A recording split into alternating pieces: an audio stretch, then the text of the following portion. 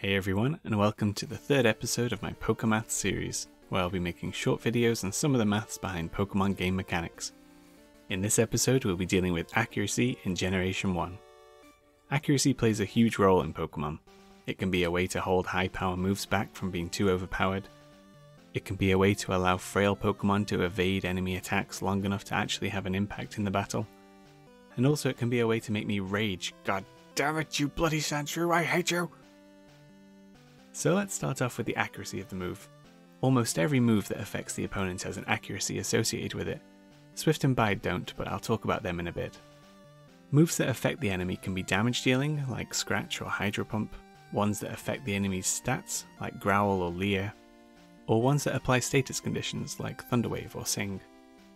Moves that affect the user don't have an accuracy, and so are not impacted by accuracy checks. After 6 sand attacks, Kakuna will still be able to harden 100% of the time. So as with most calculations in Generation 1, we'll be looking at numbers from 0 to 255. The reason this is so persistent across the game is that the numbers in the game are stored in bytes. 1 byte is 8 bits, and a bit can be either a 1 or a 0. The largest value that can be stored on a byte is 255, which is 8 ones in binary. The smallest value that can be stored is 0, which is 8 zeros, and so in most of our calculations we have 256 possible outcomes. A move's accuracy is a number between 0 and 100 because that's human readable. If we're told something is 90% accurate, we understand that 9 times out of 10 it should hit. Now we need to scale that up to our 0 to 255 range, so basically we just need to multiply our accuracy percentage by 255. We then produce a random number between 0 and 255, and if that number is less than our modified accuracy value, then the move hits. Easy as that. Looking at the move Rock Throw as an opportunity for me to correct the mistake I made in my damage calculation video, Rock Throw has an accuracy of 65% in Generation 1. This means our modified move accuracy is 0.65 times 255, which is 165.75. But as we always round down to whole numbers, this is actually 165. Thanks to the rounding down and the fact that our random number has 256 possible values, most moves are actually a little less accurate than they say they are, as Rock Throw has a 165 in 256 chance to hit, which is 64.4%. The random number is generated, and if the value is less than 165, Rock Throw lands. If it's equal to 165 or greater than 165, we miss. This brings us on to an interesting point. Let's look at an 100% accurate move like Body Slam.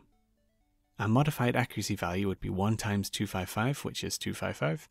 We then roll our random number from 0 to 255, and if our number is less than 255, we hit. The key thing here is that we're explicitly checking if R is less than A, not less than or equal to.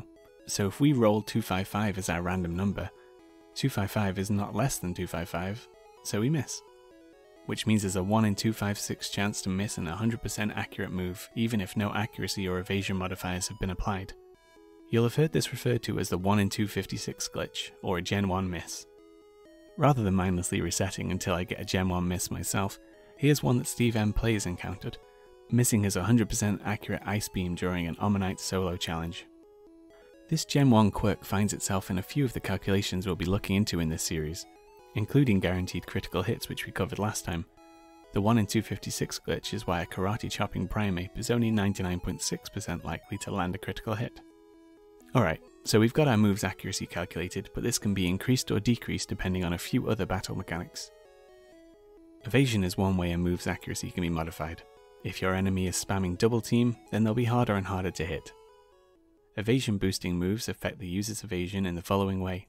Each time the user uses Double Team or Minimize, their evasion stage increases by 1, and the new evasion modifier is applied to the accuracy equation. If I'm now trying to Rock Throw a Raichu that's used Double Team 4 times, my accuracy value will be 165 times 33 over 100, which is 54.45, which gets rounded down to 54. This gives our Onix a 21% chance to hit.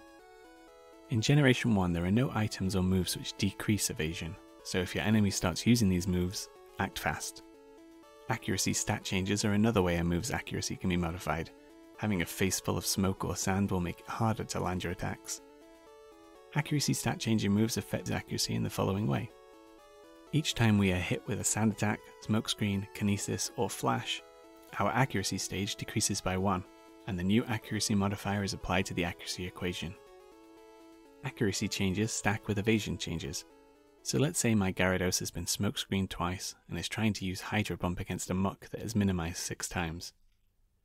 Our accuracy total would be 204 times 25 over 100 times 50 over 100, which is 25.5, rounded down to 25, giving our Gyarados just under a 10% chance to hit. There are no moves that increase accuracy in Generation 1, but there is an item, X Accuracy. X Accuracy is just like the other X items, in that its description says it increases their associated stat by 1 stage. But where X Accuracy differs from the others is that it's incredibly broken. X Accuracy doesn't increase the accuracy stat by 1 stage like it says it does. Instead, it allows your Pokemon to bypass all accuracy checks for pretty much all moves. So our Nidoking can be sand attacked 6 times, the enemy can double team 6 times, and if we've used a single X Accuracy, we will land any hit we choose. It's this exploit that Gen 1 speedrunners took advantage of. A very low accuracy move like Horn Drill can become a game changer if it never misses, as it's a one-hit KO against all Pokemon. And speaking of one-hit KO moves, they each have 30% accuracy when we aren't cheesing the game with broken items, but they're also met with an additional accuracy condition. They will only hit if the user's current speed is greater than or equal to the opponent's current speed.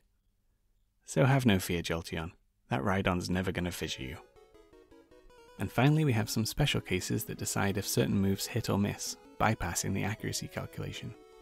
Bide skips the accuracy checks entirely when unleashing its stored up energy. If the move is Dream Eater, the game checks if the enemy is asleep, because if the enemy is awake, regardless of evasion or accuracy, the move can't connect. Next was the move Swift, because if so, ignore every other check that follows. So Swift can't miss. It's immune to the 1 in 256 glitch, and can even hit Pokemon whilst in the air during Fly, or in the ground during Dig. Our next check is if the enemy is in the air or underground, in which case, if you aren't using Swift, you miss. Is the move Missed in play, in which case, any stat lowering moves you use will miss. Has X Accuracy been used, and if so, hit. So even the X Accuracy exploit is immune to the 1 in 256 glitch. And then finally, after all of that, if we haven't already missed or hit based on the above criteria, we do the accuracy equation. There's also a bunch of rules around when a substitute is used, but I think there's enough there to warrant its own video. So I'll just end with the final fact, that any moves used by the opponent which count as a stat modifier down move, for example Growl, Leer, Sand Attack, after the accuracy check is complete and the move has been calculated to hit, they have to make it past an additional 25% chance to miss. So an enemy Sandshrew with 100% accuracy will miss 25% of its sand attacks, to which I say, not good enough. Thanks for watching. I hope you learned something because I definitely did. If there's any game mechanic you'd like me to do an episode on, then please let me know. Next time I'll be looking at a request from RBY Pokemon Challenges for me to do a deep dive into how the sleep and confusion statuses work, and to find out in what situations it would be better to use Sing or Confuse Ray.